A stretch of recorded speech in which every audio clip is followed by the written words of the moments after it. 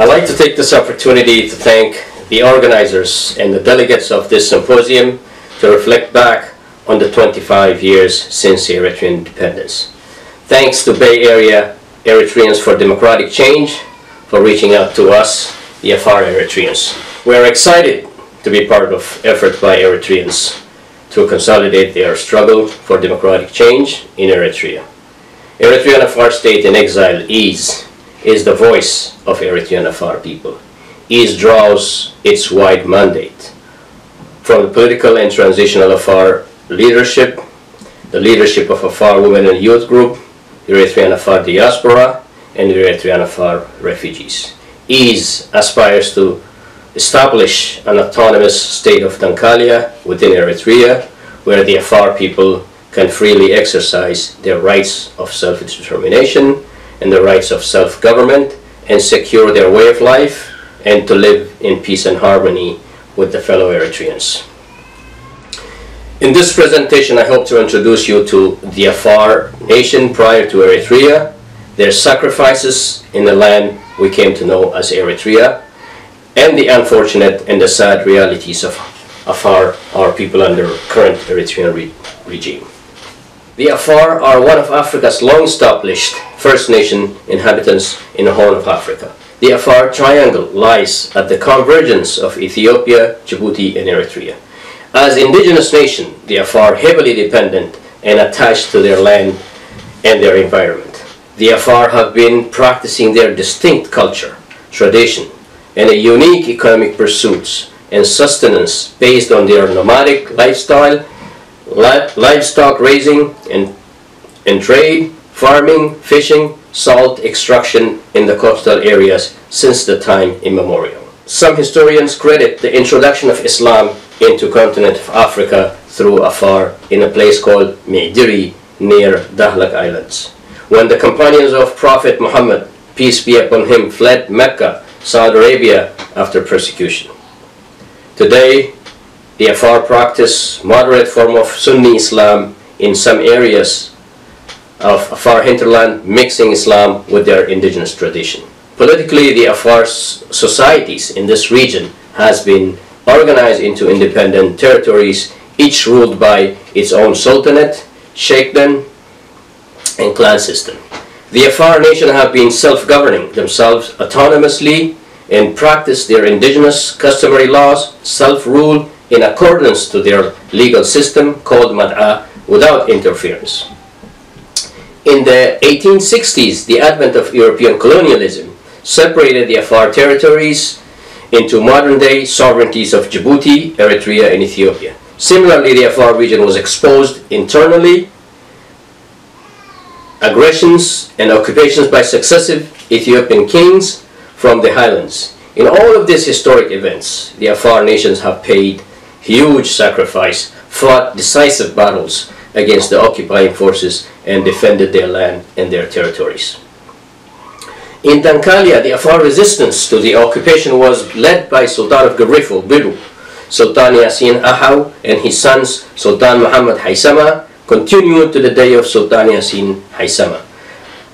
Anti-colonialism resistance by the Afar against the fascist Italians would go on for another 30 years, where thousands of Afar lost their lives, prevented Mussolini forces from penetrating the Afar hinterland and territories into Ethiopia. After fierce battles against Mussolini forces, the young Sultan Yasin Haysama, at the age of 39, was killed in the village of Biru in 1931. The defeat of Afar Sultan cleared the way for Italians to construct the main artery to link the highlands of Ethiopia to the sea outlet in Eritrea. Asab, stretching from Asab to Addis Ababa, Desse, asphalt road was built in 1935. Prior to European colonization, the Afar lands were the subject of colonization by Ottoman Empire. Thousands of Afar died fighting the Ottoman Turks until today. There are Afar cemeteries in a place called Kedenta in Dankalia. Similarly, the Afar Sultan of Gobad, La'oita Hummad, was captured by French colonialists in Djibouti, taken to Madagascar, by French, where he died in captivity in 1931. Today, my people, the Eritrean Afar, perceived as the enemy's sympathizers and labeled as those who want to break up Eritrean state. The Eritrean Afar, like Ibrahim Shehem, Muhammad Umar Akito, were the pioneers of Eritrean liberation struggle. During the 50s, the 60s, and the 70s, the Eritrean Afar were the faces of the Eritrean resistance to occupation. Martyrs like Idris Gumhed, Yasin Abdullah, Muhammad Rashid Gas, Ali Gafo, Muhammad Usman, Dini Ismail, Ahmad Ahab, Ahmed Hilal, to mention a few, were the leading military commanders not only in Dankalia but extended to Samar.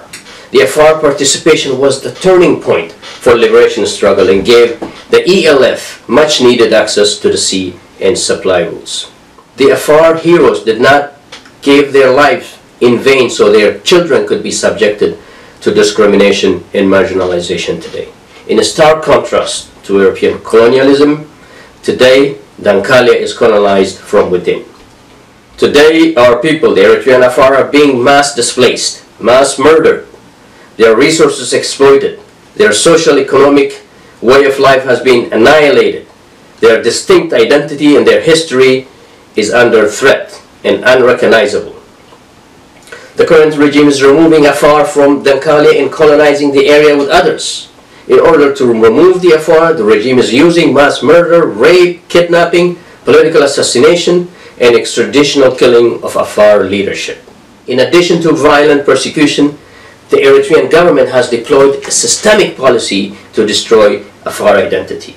Their indigenous customary laws, their traditional economies, confiscating Afar lives and properties. As the Afar leadership, we have filed numerous human rights complaints against the state of Eritrea with the United Nations Human Rights Council, with the United Nations Special Rapporteur, and the Commission of Inquiry.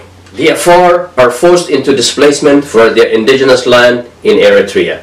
That is the conclusion by United Nations Special Rapporteur on the situation of human rights in Eritrea. In May 28, 2013 report, Sheila Kitarut found that the current Eritrean regime has been systematically targeting the Eritrean Afar people with extrajudicial killings, enforced disappearance, torture, rape, in order to force them, the Afar, into displacement from their traditional territories along the Red Sea. The United Nations Human Rights Council unanimously adopted Special Rapporteur's finding.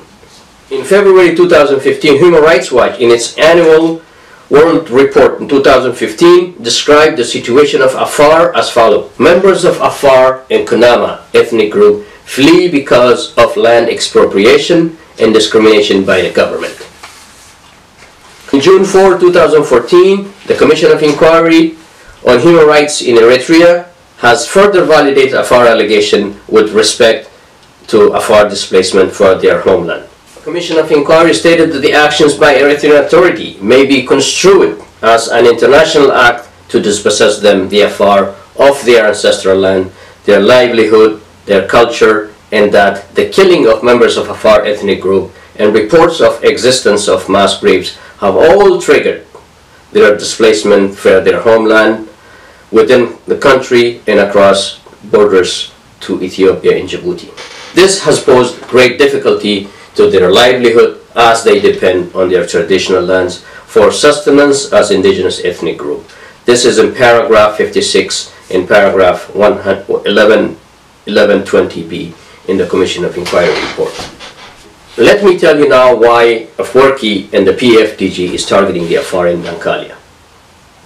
Dankalia presents a geostrategic economic asset for ruling PFDG.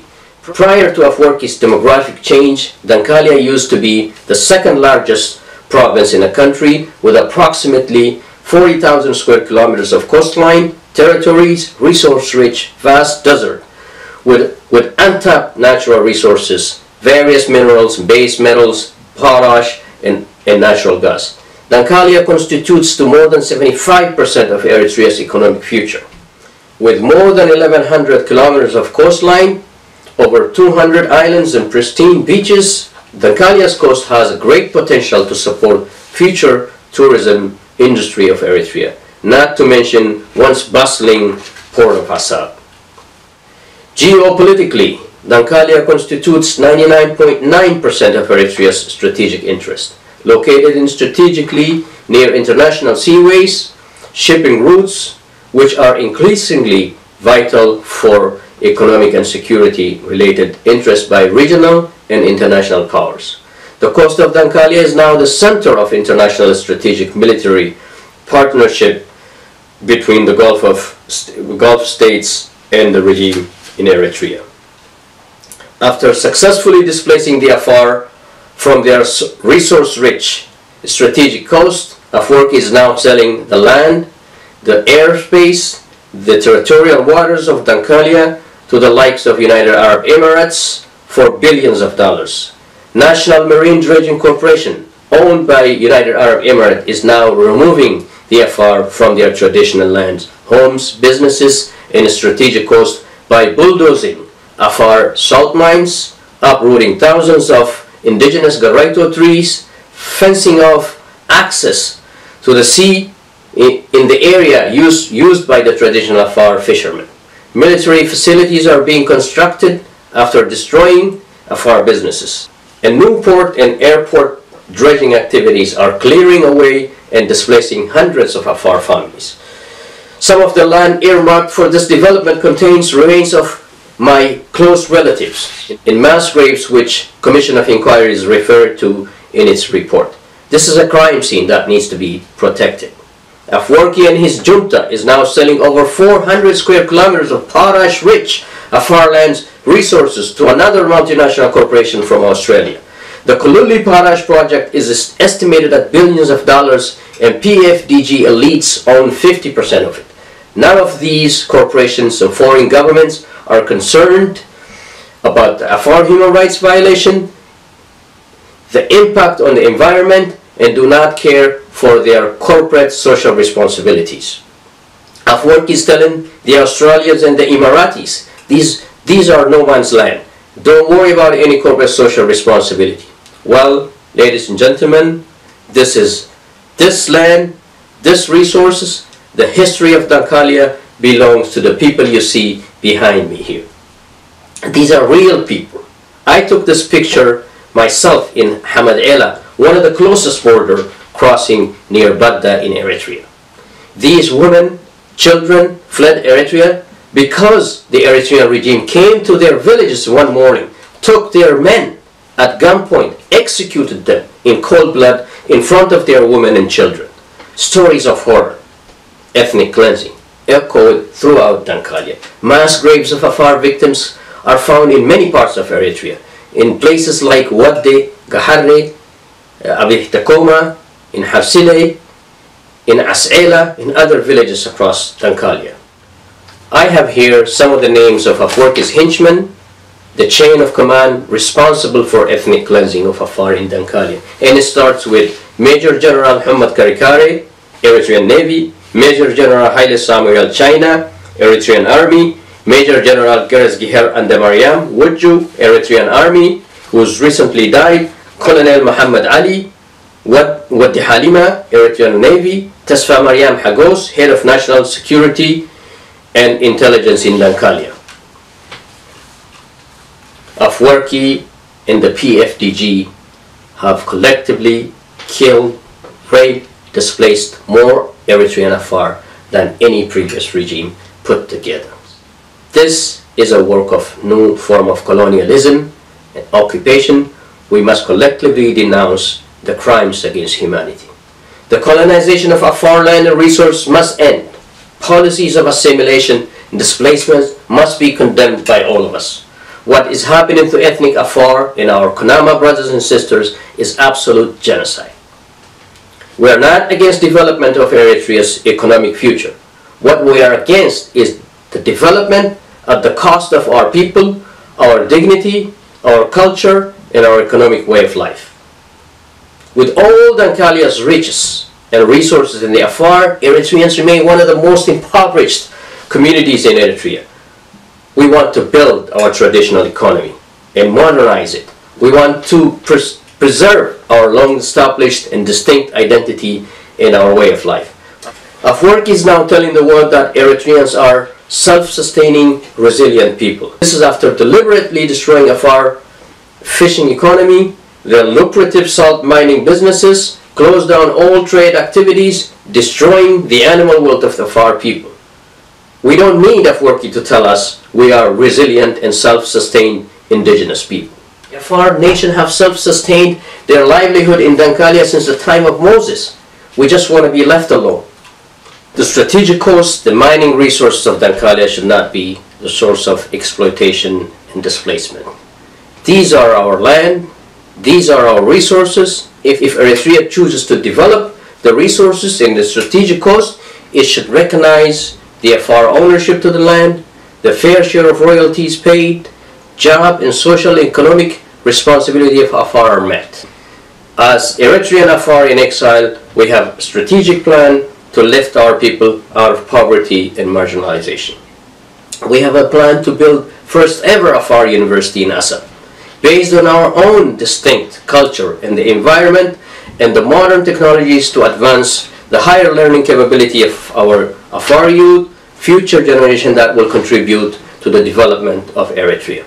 We have a plan to leverage our strategic coast and especially Port of Assab to revitalize our border communities who are at the verge of famine and starvation.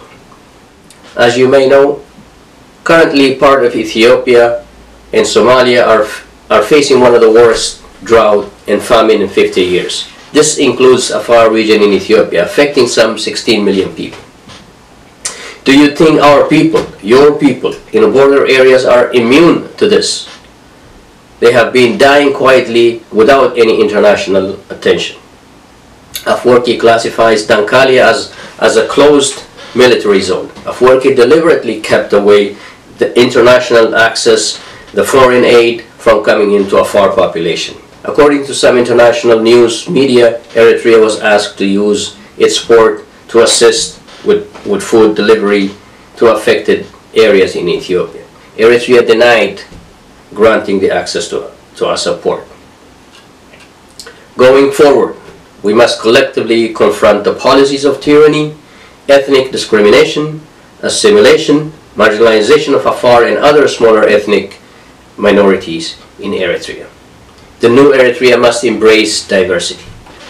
I think there is a genuine effort taking place by opposition groups in conferences hall like yours all over diaspora.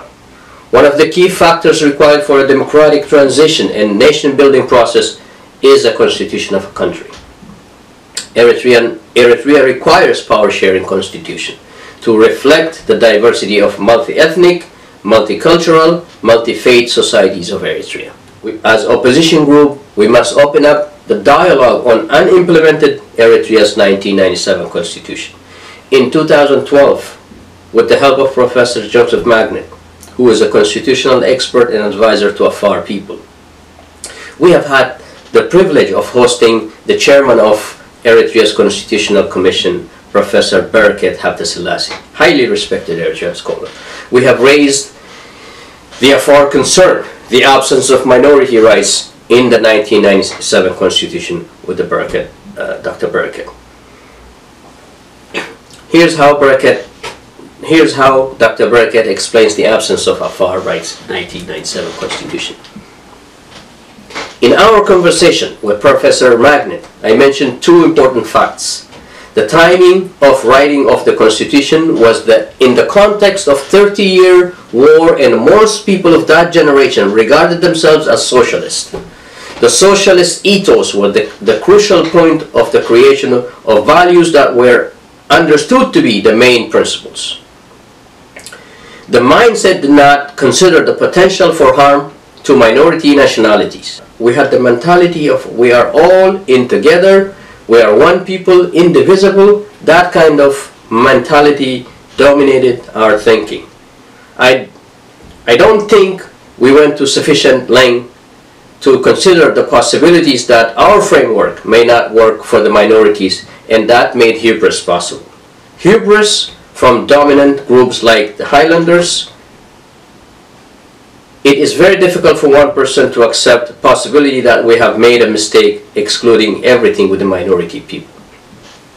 It takes a very special person to admit they were wrong. Afar community in Canada thanked Dr. Barakat for his solidarity with the Afar people.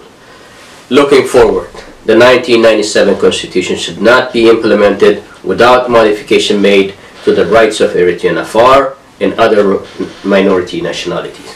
This is an excessively centralized constitution.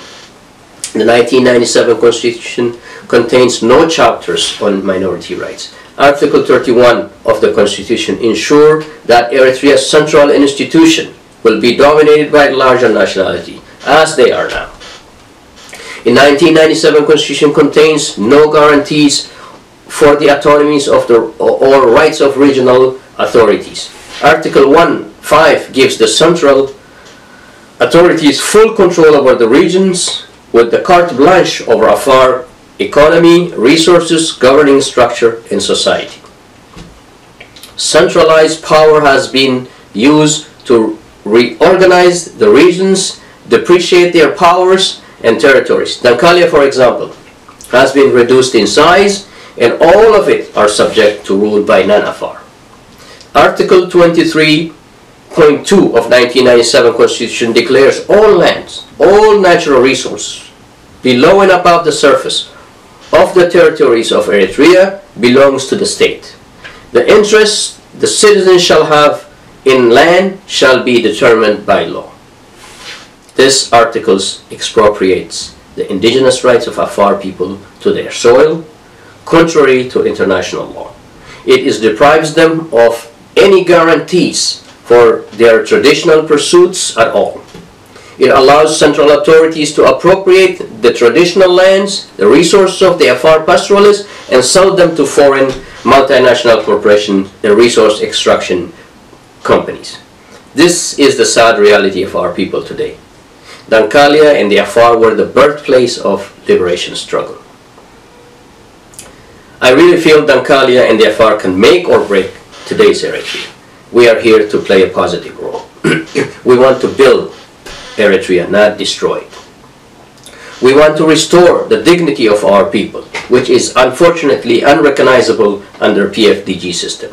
Going forward, it is in the best interest of larger nationalities to recognize the indigenous rights of Afar, the Kunamas, to their land, resources, and other smaller marginalized communities of Eritrea.